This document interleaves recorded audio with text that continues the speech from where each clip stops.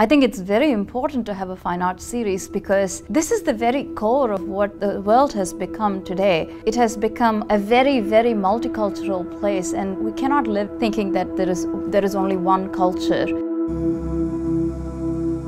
Art is everywhere. You can see art and rhythm and movement everywhere on campus. Art to me is a way of expression, a way of finding yourself, a way of showing the world that this is your mark and this is who I am. Art is what pleases your hunger for creativity and your thirst for variety. The arts is what drives the creative community on campus. It's communication aside from words.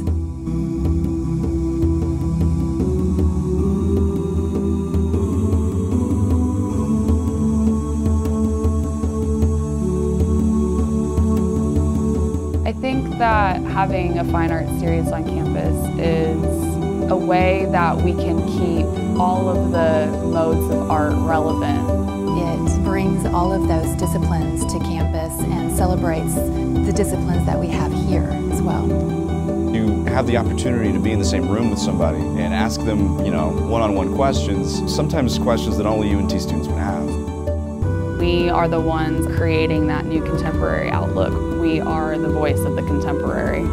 This is what your talents can be like, or this is something that's inspiring you. This could be you. We get to see artists who are otherwise very rare to come by in a place like Dallas. You go to sort of learn something new, but also through a lens that you may not be accustomed to. Come and be in the presence of art. Come to celebrate life.